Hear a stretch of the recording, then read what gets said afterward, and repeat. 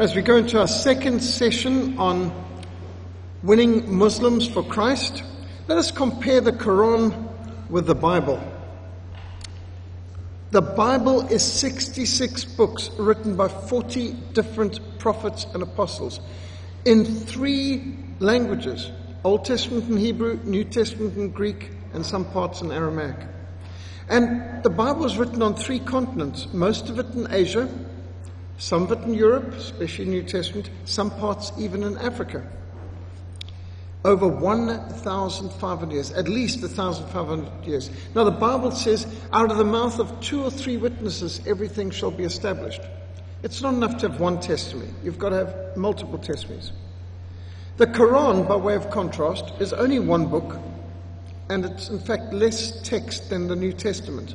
Some people think the Quran's big because they have very big margins, very big spacing. They put the Arabic on and the English, and there's a lot of footnotes, and it makes it look bigger than it is. But if you get, for example, a paperback English-only edition, it's much less than your average novel, and it's much thinner than the average New Testament. But the point is, the Quran is one book, written by one author, Muhammad, in one language, Arabic, in one geographic area, Saudi Arabia, and it was written over just 23 years. Even the Quran acknowledges that Jesus Christ was miraculously born of a virgin, was holy and faultless, performed miracles, healed the sick, and raised the dead. Even the Quran teaches you that.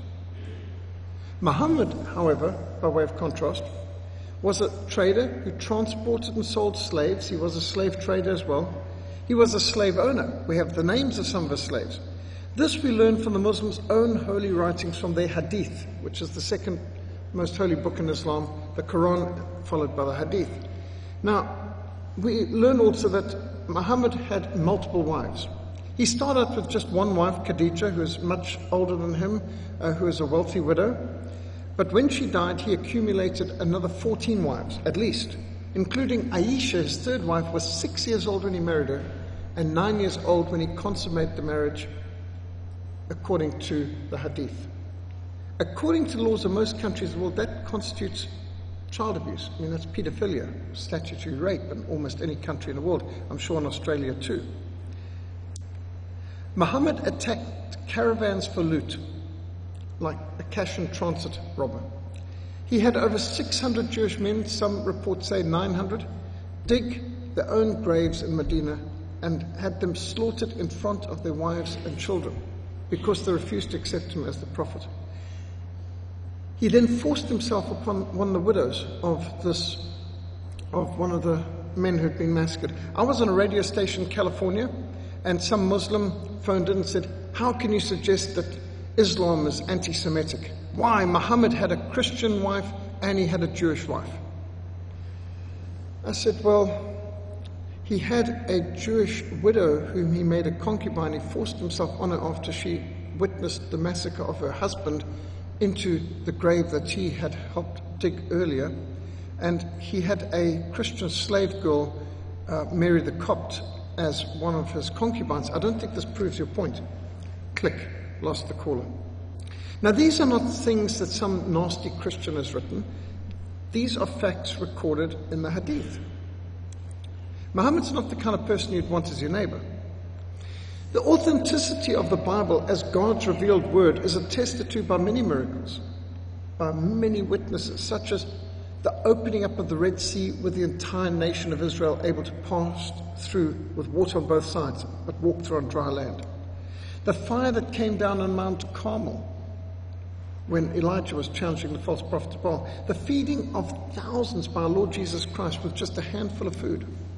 Our Lord walking on the water, calming the storm with a single word, raising Lazarus from the grave, and countless other major miracles, many. The Bible contains hundreds of detailed prophecies. Our Lord Jesus Christ fulfilled over 300 Old Testament prophecies just in his life on earth. The Messiah, for example, was to be born of a virgin, born in Bethlehem, a descendant of David, descendant of Abraham, Isaac, Jacob, David. He is to be born 483 years after the decree to rebuild Jerusalem. He would be betrayed for 30 pieces of silver. He would be betrayed by a friend. His hands and his feet would be pierced. He would be crucified. Psalm 22 was written 1,000 years before Christ was crucified. Hundreds of years before even the concept of crucifixion had been devised. His robe would be gambled for. He would be buried with the rich. Yet he would rise from the dead. He would ascend into heaven. All of these things are prophesied in the Bible and fulfilled in Christ. Notice there's no provision for forgiveness of sins in the Quran, and there's no atonement for sins in the Quran. Jesus Christ, however, is the Lamb of God who takes away the sins of the world. In the blood of Christ, we have full atonement for sin. Unlike the Quran, the Bible is convincingly attested to by countless miracles and detailed prophecies. If you visit Medina, you'll find the tomb where Muhammad is buried. But if you visit Jerusalem, there is an empty tomb.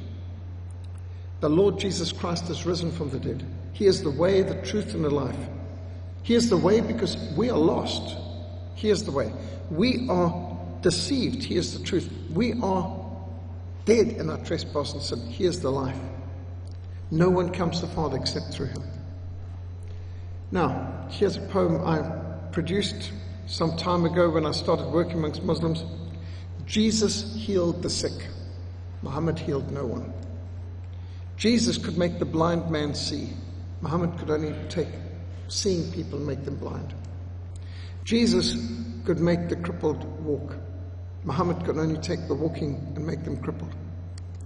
Jesus could take a dead man and make him alive. Muhammad could take a live man and make him dead. Jesus multiplied food to feed thousands. Muhammad could divide his loot amongst his followers. Jesus could walk on the water. Muhammad could ride a camel. Islam is a religion of hatred and slavery based upon a lie. Christianity is a relationship of love with God based upon the truth. You like soccer, rugby, cricket? Here's a scoreboard. Quran versus the Bible. Quran 1 book, Bible 66 books. Quran 1 author, Bible 40 prophets and apostles as authors. Quran revealed in 1 language, Bible in 3 languages. Quran written in 1 country, the Bible written on 3 continents. Quran written over 23 years, the Bible over 1,500 years. No prophecies in the Quran. Now, I asked Ahmadiyyat, the founder of the Islamic Propagation Center International, the main debater of Christians, the greatest Muslim evangelist of all time, the one who's written so many books, published in millions of copies, seeking to win Christians to Islam. And I've asked Ahmadiyyat in the largest mosque in the Southern Hemisphere, in front of the TV cameras, what prophecies are there in the Quran? And the only prophecy he could give me that Muhammad ever made was, well, Muhammad prophesied the fall of the Roman Empire. I said, the Roman Empire fell in the 5th century. Muhammad was born in the 6th century and launched Islam in the 7th century. This is what you call history, not prophecy. I mean, for me to say that the Berlin Wall would fall, well, the Berlin Wall did fall. It fell 28 years ago. It doesn't require prophetic insight for me to speak about the Berlin Wall falling, because it did fall in our lifetime. For Muhammad to speak about an event that took place a century and a half before hardly proves that he had any prophetic insight. There are over 2,000 prophecies in the Bible that have already been fulfilled in detailed about the fall of Babylon, all the different details about the walls of Babylon being destroyed, the destruction of Tyre, all the extraordinary different details that you get in the scriptures. The amount of prophecies in the Bible, huge, and our Lord Jesus Christ fulfilled over 300 of them himself. I've asked Ahmadiyyat, what miracles did Muhammad do? And the only miracle I've ever heard a Muslim come out with that Muhammad did was, and it's based on a Christian legend from the 3rd century, that Muhammad, when he was fleeing from the the Meccan soldiers, he hid in a cave and a spider spun a web over the mouth of the cave, so that when the Meccan soldiers came past, they saw the spider's web and kept going because they thought, well, nobody could be in there. Now, that's actually a legend from Christians that was known from the 3rd century. Anyway, even if it happened, I mean, spider's web's not a particularly strong foundation to build your faith on. Many miracles in the life of Christ and Moses and Elijah. There is a grave in Medina, and there's no question but that Muhammad's body is in it. However, there is an empty tomb in Jerusalem. Jesus is risen. There's no atonement provided in the Quran. There's full atonement provided in Christ and recorded in the Bible. Muhammad taught us to hate his enemies, whereas Jesus taught us to love our enemies. Slavery is not only practiced, supported, endorsed in the Quran, but it's practiced by Muhammad himself. But Jesus came to set the captives free. He proclaimed liberty to the captives, that he had come to set free those in prison, to open the prison doors, to break off the chains of those who are shackled. We regularly hear when we're doing Muslim evangelism that there's only one Quran and it's never been changed. But you Christians, you've got so many Bibles. Well, in my book, Slavery, Terrorism, and Islam, I exposed that as a falsehood. Both the time of prayer and the direction of prayer has been changed from the original Quran. Originally, Muhammad declared it was Allah's will that all Muslims pray towards Jerusalem. But after the Jews refused to accept his prophethood, Muhammad changed the direction of prayer from Jerusalem to Mecca. The third Caliph Uthman, standardized the many versions of the Quran by demanding all versions and copies of the Quran had to be surrendered under pain of death for destruction. At the end, Uthman issued a new, revised, standardized, authorized version of the Quran which endures to this day. Now, Christians have never needed to do this, even when the Catholic Church was banning Bible translation and was burning at the stake Bible translators like Tyndale and forcing you to do everything in Latin. Not even the Catholic Church attempted to destroy manuscripts of ancient Bibles. I mean, it's just quite extraordinary.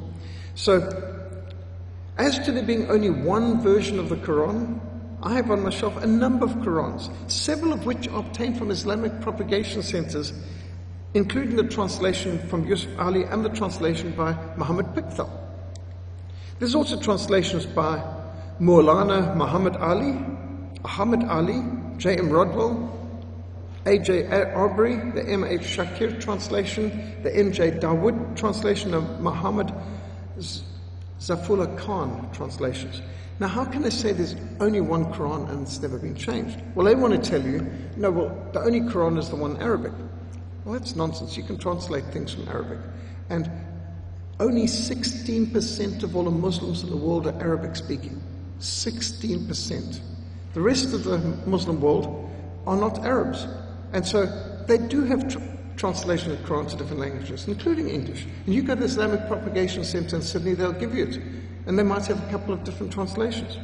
The differences between the various translations of the Quran are quite interesting. For example, Surah 24:29, the permitting of plunder. Rodwell translates it, there shall be no harm in entering unoccupied houses for the supply of your needs. So housebreaking is fine. M.Z. Khan's translation adds, wherein are your goods? Dawood inserts to seek shelter. M.H. Shakir and Ali insert the ambiguous, wherein ye have your necessities. Ahmad Ali writes, wherein is some convenience for you. Whereas Arbery has a vague, wherein is enjoyment for you. All this together in one verse. Surah 4:34 or 38, because some Qurans vary according to their verse numberings. Dawood, Arbery and Rodwell translate, as for disobedient wives, beat them. Whereas M.M. Ali and Khan prefer the more obscure translation, chastise them. Some Muslim translators like Ali have tried to soften Muhammad's savagery by retranslating verses like Surah 8:12, strike off their heads, strike off their fingertips, with smite their necks with, and every fingertip. There's a whole lot of things that you get in the Quran. For example, it's okay to rape, marry, and divorce prepubescent girls. That's preteens. You can enslave people for sex and for work. You can beat sex slaves, you can work slaves, and you can beat your wives. You need four Muslim male witnesses to prove a rape, and normally in a rape, the woman gets stoned to death because women are 90% to blame for rape because they have the power of enticement, says Sharia law. A woman's testimony is invalid when it comes to any law case. Killing Christians and Jews if they don't convert to pay jizya, I mean, these are all just Sharia law. I mean, really and truly. Dawood translates Surah 8:68, a prophet may not take captives until he's fought and triumphed in the land. But Rod will use these words in his translation, until he's made a slaughter in the earth.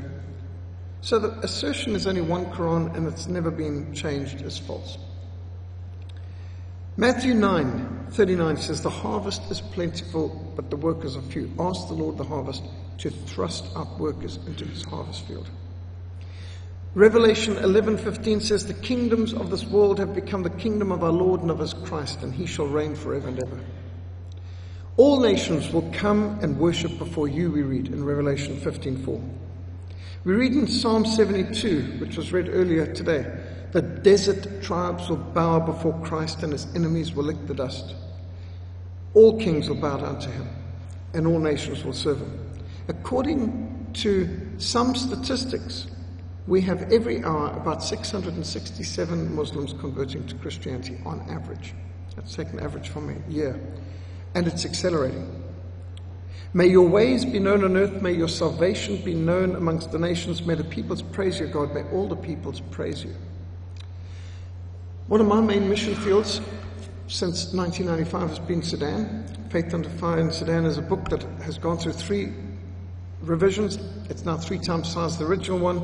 And this is on what I've learned about Islam in Sudan and Muslims coming to Christ. Slavery, Terrorism, Islam is one of our most popular books ever. It's gone through multiple editions. It's now in its 4th edition, 3 times the size of the original edition. And this book earned me death threat fatwas. Muslims thought so highly of this book, they actually gave me death threats for writing it. Mind you, the governor of Sudan gave me death threats for writing Faith Under Fire in Sudan. And on the official Government of Sudan Ministry of Foreign Affairs website, it states that Peter Hammond should expect to be shot on sight. He should expect to be bombed every time he comes to Sudan because his writings make him an enemy of the state. So in this book, I say that Islam is an intolerant and violent religion, and to prove me wrong, they gave me death threat fatwas. The Muslim Evangelism Workshop, which we're giving today, we've got audios of previous presentations at previous Muslim Evangelism Workshops, available in MP3 audio out at the back too. And I've taken in different film crews who have produced 3 different films on Sudan, which we've put on one DVD. We've got permission from the producers to do so, as one rewards for having taken them in to produce these 55-minute, and a 22-minute video. Very interesting. Sudan, the Hidden Holocaust, exposed the war against Christians in Sudan when most people didn't even know it was on the go.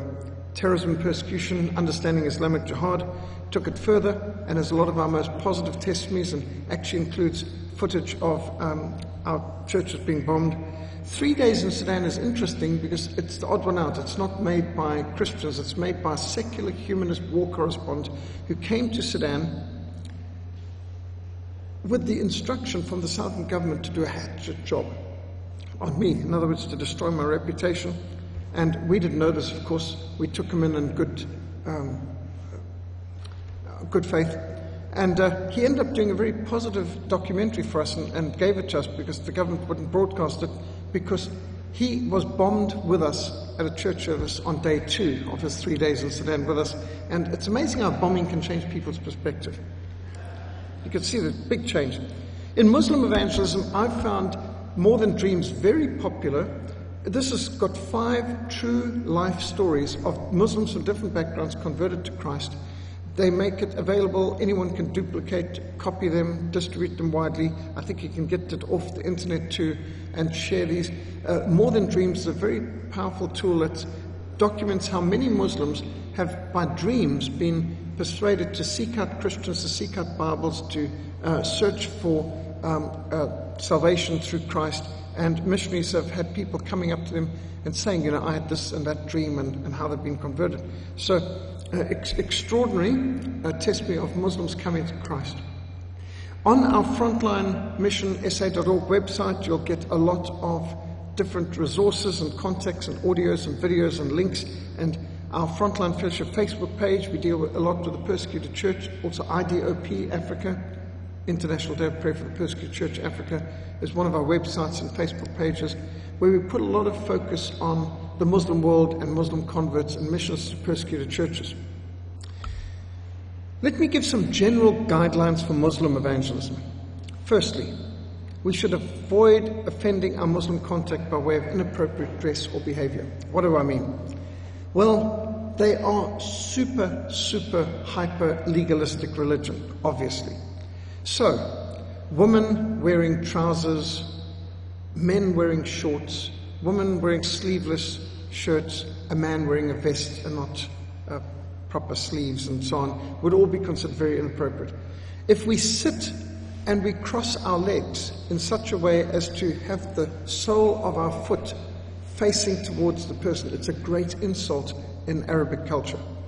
Muslims regard showing the underside of your foot as very, very disgraceful. So, for example, you would notice how a Muslim throwing his sandal at President Bush, it was symbolic, or when the statue of Saddam Hussein came down, the people ran up and slapped the face of the statue with the sandal, seriously insulting in their culture. So if you sit with your legs cross-legged in such a way that the sole of your foot is faced towards your hosts, you're insulting them greatly.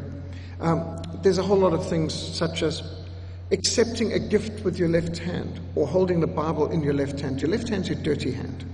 You must use the right hand for the Word of God, right hand for gifts, the right hand for shaking hands, eating food, and so on.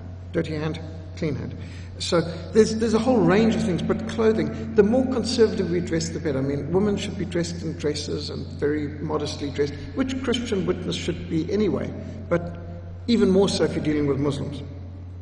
Also, bear in mind, a man cannot witness to a Muslim woman.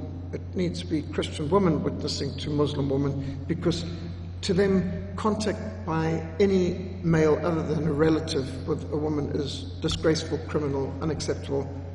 They'd stone you to death or something in Saudi Arabia for that. So there's a whole lot of things that we should understand if we're dealing with their culture.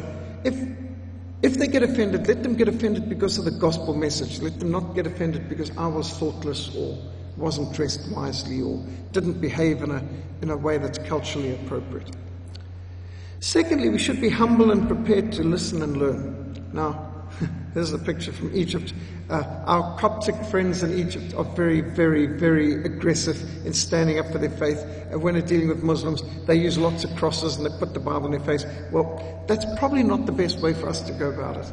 So that when we're witnessing to Muslims, I find it's absolutely vital that we first listen to them. They're not going to listen to us until we've listened to them. So let them tell you how they're more Christian than the Christians, more Jewish than the Jews, how clean they are, how much they wash and clean themselves before prayer. Let them tell you about their religious duties first, because only once they've told you that will they actually listen to what you've got to say anyway. And you can learn a lot by asking them questions. Thirdly, be hospitable. Know that Muslims must observe halal law. They are not allowed to eat any kind of food, particularly pork. Inviting around for a pork braai or barbie is not exactly wise. They may be reluctant to eat at your home if you're wanting to invite a Muslim from work or college to your home. They're going to be concerned you're going to serve them bacon or you're going to serve them in a way that's not halal. So you've got to discuss it openly. I mean, maybe they can bring the meat dishes and you can provide salads or whatever. The main thing is, let's discuss it openly. I would like to have you around for a meal. I know you've got to observe halal. How can we resolve this? And come up with a solution. Be positive. It's not any good to enter some kind of verbal boxing match determined to fight until one of us is knocked out. I mean, the goal isn't to win the argument. The aim is to win Muslims for Christ. We want to win the person. We want to see the person converted. It's not just how long can we go in the boxing ring pounding away. He gives his arguments, we give ours. We want to share the gospel lovingly. So make sure you're really understood, because whatever you say, he's going to misunderstood. You say the Son of God. What is he hearing? You're suggesting that God married Mary? No, of course we're not saying that. You're saying the Trinity. Are you talking about three gods? No, of course we're not believing in three gods. There's a whole lot of things that, that they will come up with, that Christians are guilty of blasphemy and idolatry and polytheism. And do you believe that I believe that? And they'll often admit, no. Then why are you accusing me of it? Do you really think that we're worshipping three gods? Do you really think we are suggesting blasphemous things about God? And when you start to talk rationally, many of them will back down and admit, no, they know that you don't believe that. So why are you accusing me of it? But explain your religious concepts and words. Find out whether they've really understood your point. Many Muslims think Christians are immoral. Why do they think that? Because everyone who's not a Muslim in Australia is a Christian, right? So all Australians who are not Muslims are Christians, correct? And so everything that goes on your TV and your streets and your society and your government is Christian. You Christians. And then they'll go on everything from Hollywood, like Hollywood's Christian, and the pornography and the immorality and the drunkenness. And they're legalistic, pharisaical, self-righteous type of religion anyway. And so their idea is you Christians, and look at your Christian countries, look at Christian America, look at Christian Britain, look at Christian Australia, and they will damn you to hell along with all the pagans who reject Christians. Because to them, we're all one with them. And to get them to understand that, no, we do not support just about anything of our secular humanist society. And so they've obviously, in many cases, misunderstood.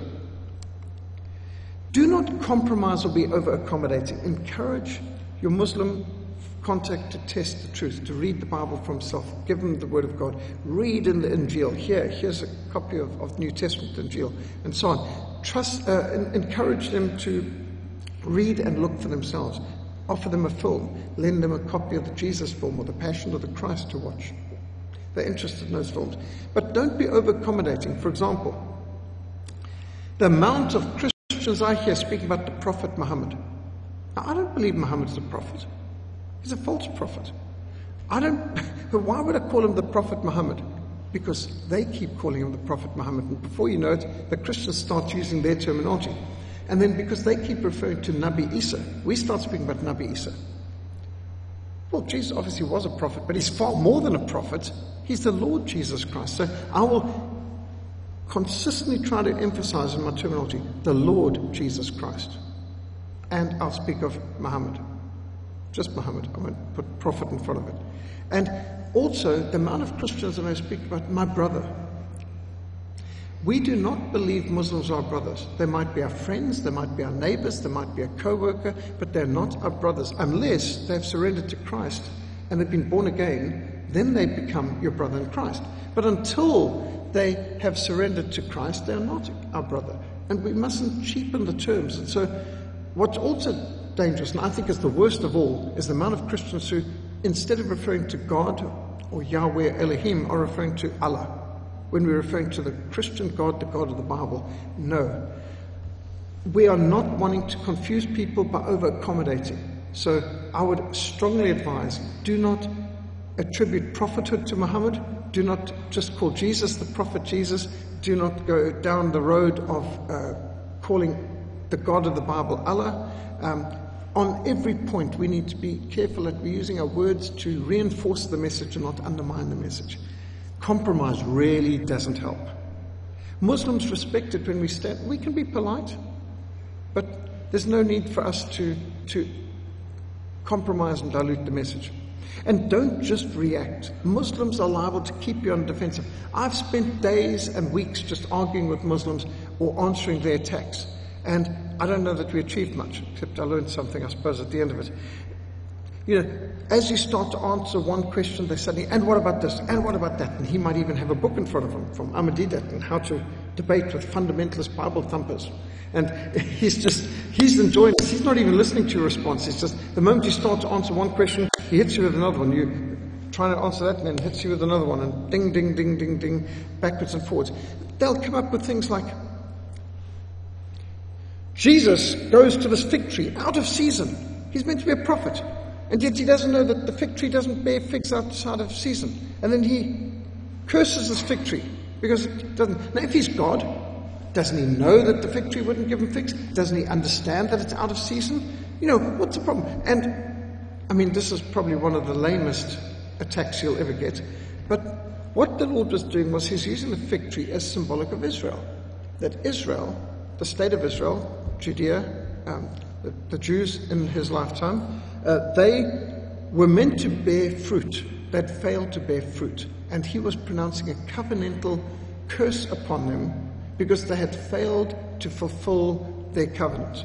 And he was now coming to remove them and take the message to the Gentiles. So this is part of the gospel message where the Lord uses the fig tree as an analogy, as a prophetic message, pronouncing a judgment upon the people of Judea. And so when you explain it to them like that, they'll understand it.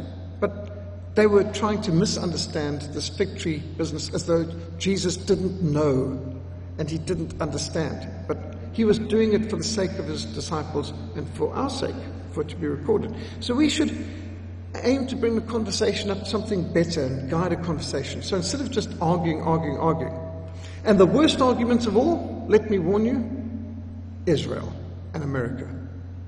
I praise God that when I'm dealing with Muslims, I can say, whoa, I'm not an American. I'm not here representing America. I'm here talking about the Lord Jesus Christ. I don't have to defend America's foreign policy. I don't support America bombing everybody in the Middle East. I think they should mind their own business. I think America should take the Swiss model of armed neutrality and stop bombing people. I think they should send Bibles and missionaries instead of sending bombs and Marines and everywhere. I don't believe in support. I don't think America's doing the right thing in Syria. I don't think it was right for them to topple Saddam Hussein and invade Iraq. I think they've caused chaos throughout the Middle East. But I'm not here to talk about American foreign policy. And I praise God I can say I'm not a Jew. I haven't even been to Israel. I'm not here to defend Israel's policies on the West Bank or how they treated the Palestinians. And by the way, even if you are the most 100% pro-Israel, pro-American, even if you were to argue all day and night and week for years, and you were to actually persuade a Muslim that America's foreign policy is good and that Israel's domestic policy in the West Bank was good, you wouldn't get them any closer to the cross of Christ or to salvation. So my advice is don't even go there.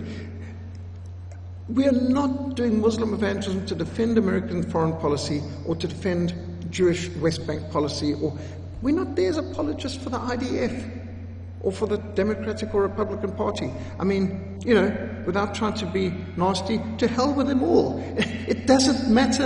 And I'm there trying to speak about the Bible, the gospel, point people to Christ. Who is God? How can he be known? How can we be saved? How can wicked, sinful, depraved people like you and I be accepted by a holy God? And so this is where we're trying to guide the conversation. How can I know that the Bible is the Word of God? How do we know the way of salvation? How can we get to heaven? I mean, these are the kind of things we want to discuss. So I would strongly advise, don't even waste a moment on trying to argue politics with him. Because even if we came to political agreement, which personally I think is impossible, it's not going to help bring them to the Lord. So we're not there to win arguments, we're there to win souls for Christ. And let's guide the conversation in a constructive way. So how do we know that the Quran is the Word of God? How do we know that the Bible is the Word of God? How do we know that Muhammad is a prophet of God? How do we know that Jesus is the only Savior, the way, the truth, and life? These would be constructive discussions. Or Ahmadiyya's and Josh McDowell's debate, was Christ crucified? That's actually a good debate, a good discussion. That's getting somewhere. And that's the sort of thing we want. So if you just go in there and react, it could be like you batting tennis balls, but there's like 15 people batting tennis balls at you at the same time, and you just like a fly swatter. And really and truly, it's not very constructive. So as somebody who has seen it, and I must say, the more I deal with Muslims, the more and discuss even what's going on in the Middle East, the more I agree with them that American foreign policy has actually been counterproductive. They have messed up the Middle East, they should stay out of it, and they've just caused nothing but trouble there. But tell the average American that he's got trouble. But if the Americans could just learn to focus on Christ and stop supporting the government's foreign policy, which personally I think is indefensible. Number 7, do not unnecessarily ridicule or debase Islam, Muhammad, the Quran, or even Allah. The door may be closed irrevocably by a hostile attitude, and if you're in a Muslim country, it's a quick way to jail. So, look, bluntly, Muhammad's a false prophet, the Quran's a false book, Islam's a false religion, Allah's a false God. I mean, that's what I believe. But there's no constructive benefit in me saying that up front when I'm in a debate with Muslims and I'm in a Muslim home and I'm doing evangelism. So when I'm debating with them, my main point is to present the gospel. If in doing so I've got to get them to question some of their faith, fair enough, but I'm not there primarily to attack Islam. I'm there primarily to promote the gospel. And while I'm saying a lot of things very bluntly to you to help you to understand Islam, most of what I've said on Islam is not the sort of thing you want to be saying to Muslims. You don't take the transcripts or the audio of this sort of message to try and win a Muslim to Christ. If you want to win a Muslim to Christ, you want to take him the New Testament. You want to take him the Bible. You want to take him the Jesus film. You want to get him to watch the Passion of the Christ. You want to share your testimony. You want to be involved in explaining important doctrines that help us to understand God, Christ, salvation, heaven, day of judgment. I mean, these are the big things. That's where we're focusing the people. To go in there and to say something that's, I can say some pretty derogatory things about Islam because I've studied it a lot. And I wouldn't say it in an evangelistic context. So, for example, their concept of paradise is awfully sensual and, in fact, worldly. I mean, Muhammad's concept of paradise was of something that, I don't know that you've got the concept. We speak about a shebeen in South Africa. It's an illicit alcohol place where there's a lot of vice. Because, according to Muhammad, paradise is a place where there's rivers of alcohol, and there's 70, now, you've heard the word 70 virgins in paradise for every man? That's not the word in the Quran. The word in the Quran in Arabic is horus. From where we get the word whores from. The Arabic word horus is the origin of the word whores. It speaks about 70 horus chained to pillars. This is not 70 virgins. Where they get that translation from, I mean, how you get 70 virgins out of 70 whores, it's like Islam is a peaceful and tolerant religion. It's an abuse of language. It's a very vulgar, coarse, sensual vision of paradise. There's paradise where you've got rivers of alcohol. Things that are illegal in a Muslim state is what they're depicting paradise to be. Very bizarre. It's not exactly a spiritual concept.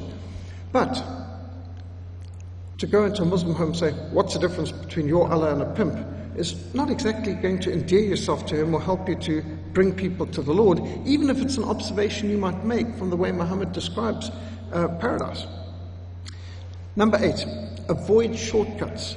Do not try to convey the whole content of the gospel in too short a time. Chick publications may make it look like you can just be standing on the street there for a few minutes and share a few things about Allah as the moon god, and this Muslim is next thing kneeling down in the street and giving his life to the Lord. That happens in a chick publication tract. It is not real life. It takes a long time. Muslims who've come to Christ normally have months or years of experience before they get to that point. It's a very painful, difficult process. Their entire culture, their entire life is militating against it, because he knows if he becomes a Christian, he could lose his family and his life.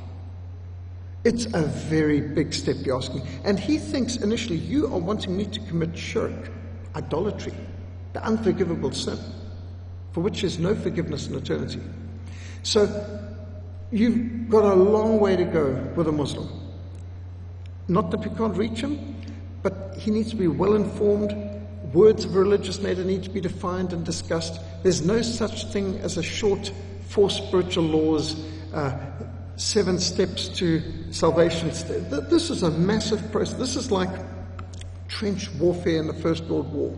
You've got a long way to go, and they've got entrenched positions that you've got to overcome. This is spiritual warfare.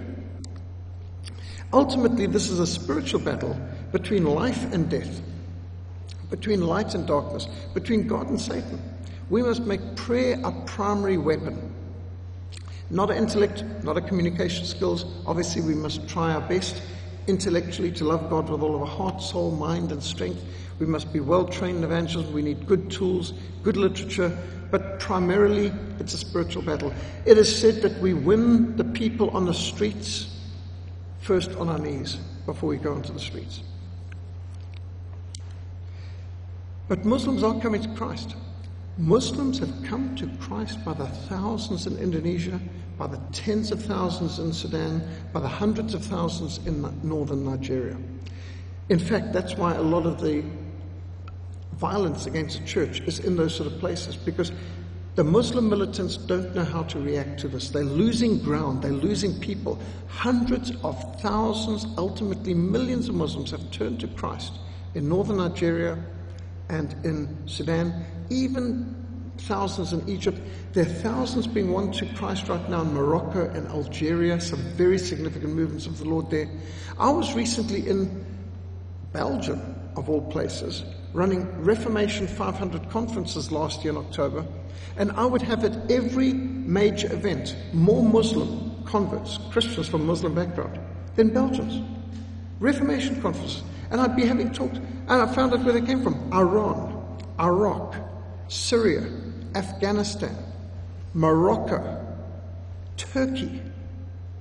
And there were more Christians from Muslim background in these churches that I was in than Belgians.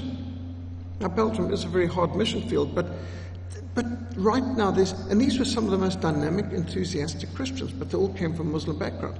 So there is something going on. I know in Sudan, entire battalion, 300 men, came across from the north and said, we want to become Christians, we want to fight for the south. I sat down with this commander. I'd heard about this testimony for years. It's in the Faith Under Fire Sudan book. And I finally met the commander, and I sat down with him and I said, how did you persuade the entire battalion of 300 men to all convert and defect? I mean, that's a big step for one person. He said, well, of course, there were the radical Muslim fundamentalists. 8 of them, we had to kill them. But everyone else was happy to be converted. Oh, okay, interesting. But this is the kind of thing going on all over the world. You've got a spiritual battle. And northern Nigeria, it's very, very intense. In fact, I should say about northern Nigeria, you've heard of the terrorist attacks by Boko Haram on the Muslim, on the churches in northern Nigeria. Do you know 1,000 churches were attacked in 5 years? That's between 2010 and 2015. 1,000 churches were attacked. 17,000 Christians killed in 5 years, just in northern Nigeria, by Boko Haram terrorists alone. But what they don't tell you is that all those churches attacked are churches made up mostly of Christians from a Muslim background. This is a reaction of the Muslims to effective evangelism, and they don't know how to react except violently. This increasing violence of Islam is not a sign of Islam's growing strength. It's actually a sign that then decline and defeat.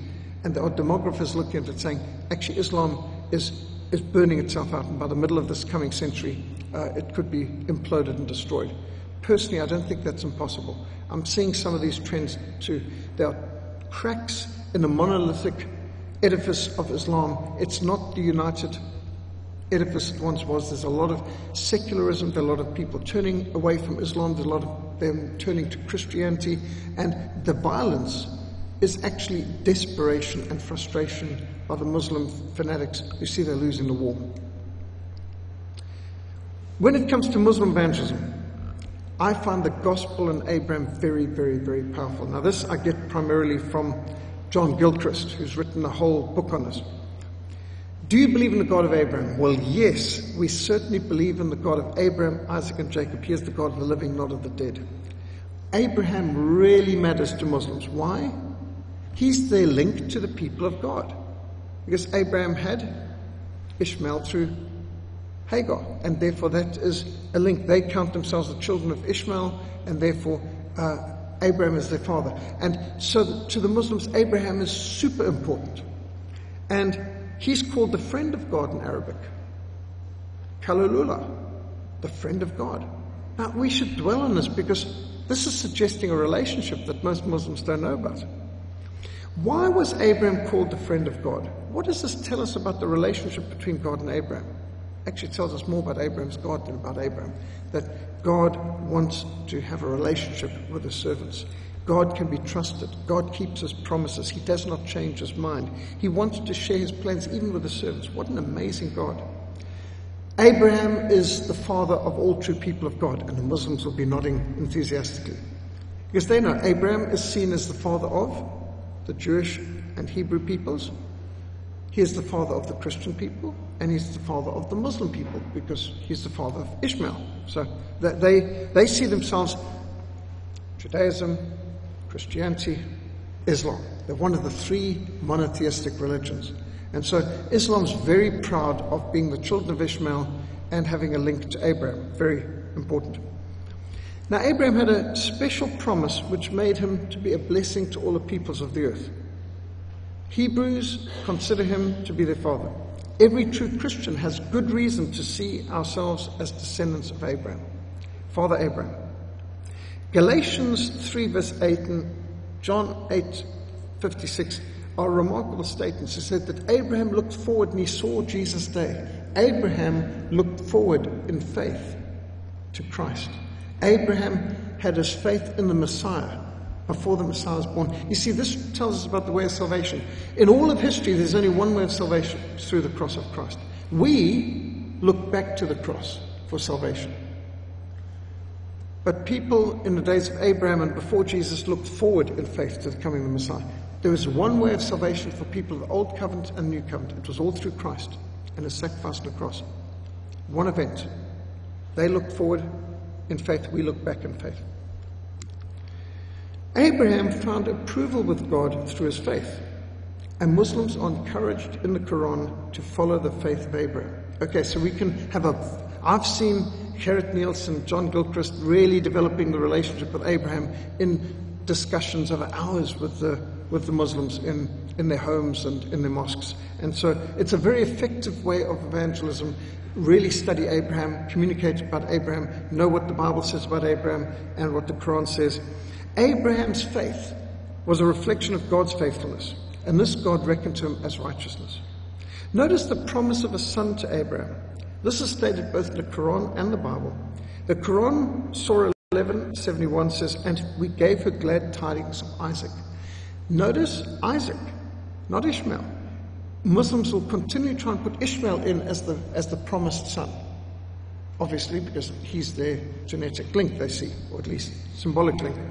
But the Quran does say Isaac, but that doesn't matter. It doesn't matter which son. The important thing is we're focusing on the faith of Abraham. The command of Abraham to sacrifice his son. Now, the average Muslim believes he sacrificed or attempted to sacrifice Ishmael. Doesn't matter for the illustration of this for evangelistic purposes. We can discuss, so instead of just saying Isaac, just speak about Abraham and his son, so that you're not creating a stumbling block and a sidetrack and an excuse for a bypath meadow going down a rabbit trail. Let's stick to Abraham and his son.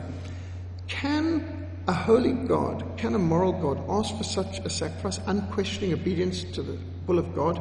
Muslims will nod yes, because they believe you've just got to obey no matter what, unquestioning. But contrast this with Genesis 22, where God is promising that through his son is going to come blessings to all the families of the nations of the earth. Abraham must have been shocked. He's been waiting for years for the son to be born in his old age. And now he's asked to kill his son? But in faith, he was willing to obey. And he discovered that God intended to reveal to him the glory of salvation. It was a threefold test. First of all, Abraham had to show his love for God, to maintain his trust in God, and to persevere in his faith. And the only solution left for Abraham: God will raise my son from the dead. Hebrews 11 says, Abraham believed that God would raise his son from the dead. This was Abraham's faith. So here we see Abraham was actually foreseeing the whole gospel in a nutshell. That his son, whom he beloved, he dearly loved, his only son, his son of the promise, given through an unusual, miraculous birth when his wife was very old, to be sacrificed as a sin offering. But he'd be raised from the dead, and he'd become a blessing to others. Is this not a picture of the gospel? And yet the Muslims believe in this. I mean, they've got Abraham is about to sacrifice his son. The angel stops him and brings a ram as the place, because God himself will provide the lamb. Thus, Isaac becomes the object lesson of the atoning work of God's son. And you can ask, what has God done to show his love for you? They'll be stumped.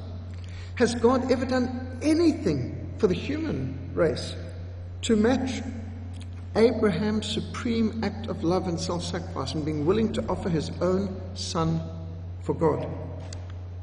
If the greatest way a man could show his love for God, like Abraham, was to be willing to sacrifice his own son for God, what is the greatest way that God could ever show his love for us?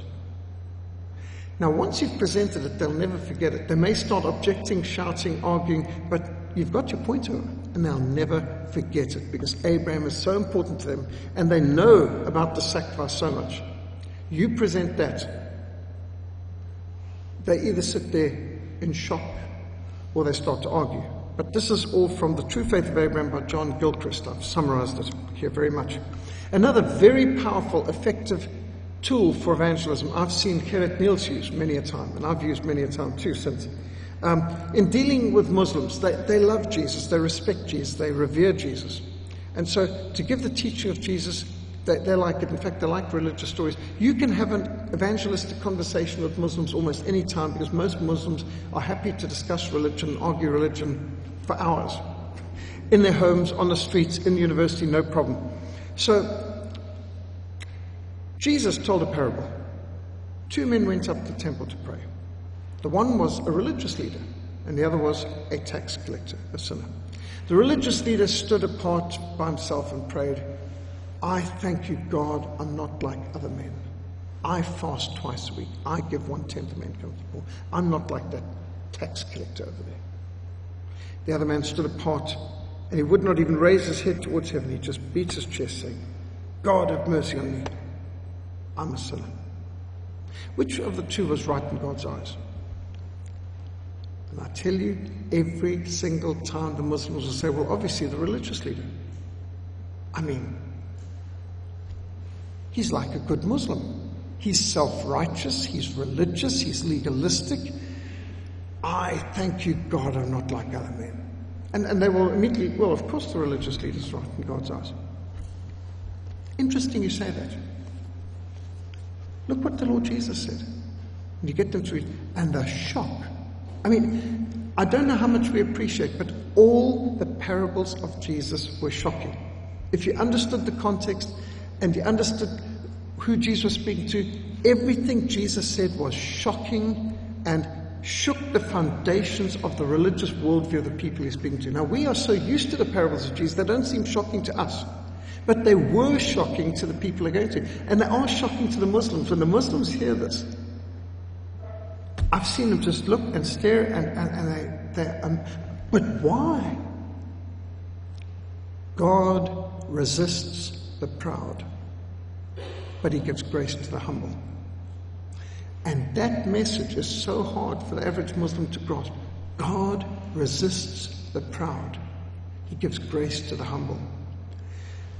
This gets to the heart of the gospel message, and it's so important.